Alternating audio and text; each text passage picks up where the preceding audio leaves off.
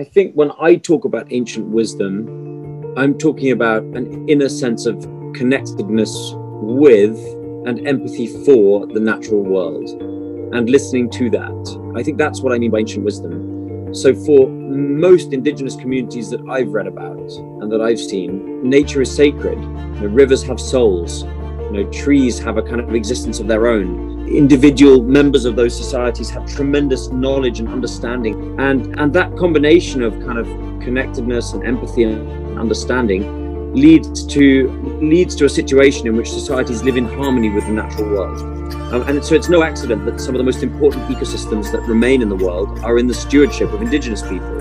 Vast tracts of the Amazon, for example, or the Pacific Islands, a huge proportion of the greatest wildernesses that remain in the world are under the stewardship of indigenous people.